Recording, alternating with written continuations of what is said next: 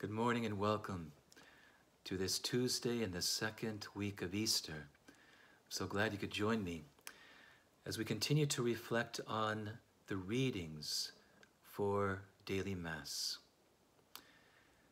So again, we go very quickly from passages of resurrection to teachings about baptism and the gift of the Holy Spirit. So we have this passage from the 3rd chapter of John, or is it the 4th chapter? Let me just verify that. No, it's the 3rd chapter, where Jesus is speaking with Nicodemus, one of the Pharisees. And he says to him, unless one is born from above, they cannot enter the kingdom of heaven. And then he uses that analogy of the wind.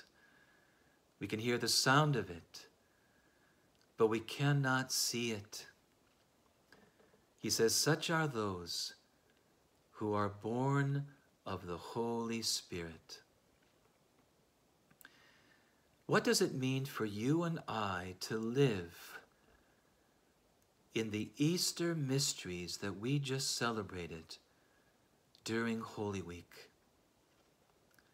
Very simply, it is to live the life of Jesus. And the life of Jesus is what? It is a life lived by the Holy Spirit, lived under the influence and by the power of the Holy Spirit. If you want to make a study on your own, go into Luke's Gospel. Read those first 4 chapters and notice how many times the Holy Spirit is connected to Jesus, is referenced with regard to Jesus. And so when we are baptized, what the Holy Spirit wants to do in you and in me is to form that life of Jesus within us. This is why St. Paul will talk about the fruits of the Holy Spirit. We cannot see the Holy Spirit like that analogy of the wind, but we can see the wind's effects in the trees and the waving of the grass, the ripples on the water, on the lakes and the rivers. We can see the effects. So too with the Holy Spirit. We can see the fruits. And St. Paul lists those fruits: love, joy, peace, patience, kindness, gentleness, humility, self-control, purity. We can look at the Beatitudes for other examples. We can talk about the virtues of faith, hope, and love.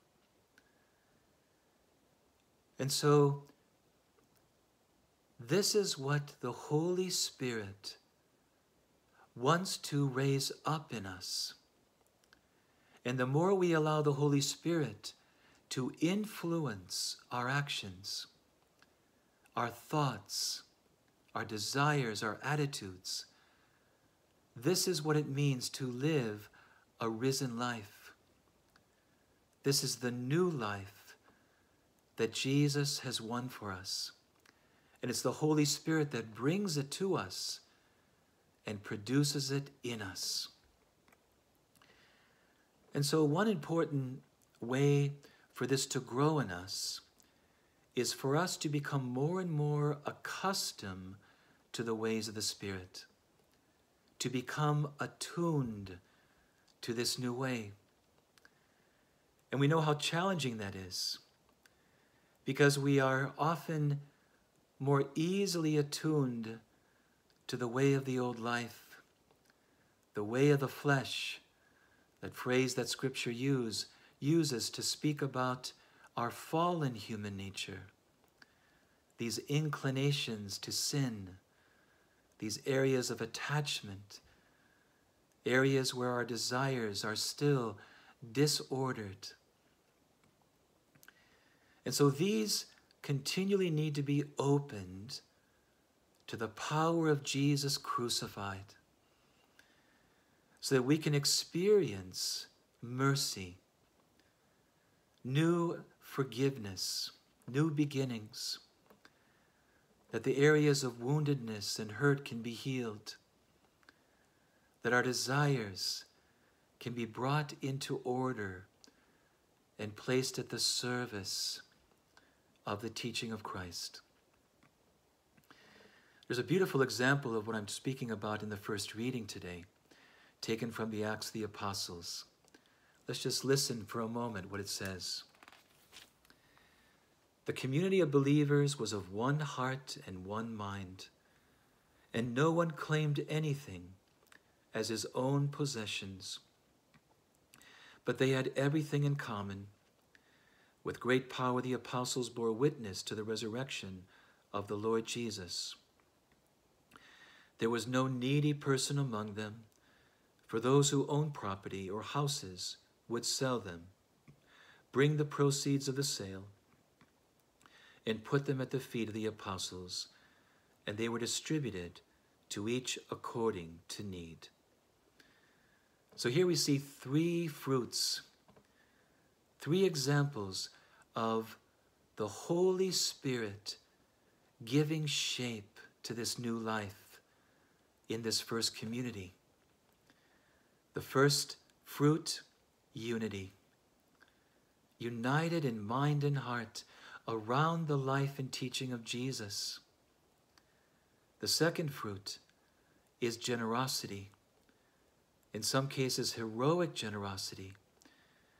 That ability to see everything as a gift from God, receiving it as a gift anew every day, using what one needs, and sharing what one has with those who do not have, who need it. And the third characteristic is courage and boldness to proclaim the resurrection of Jesus.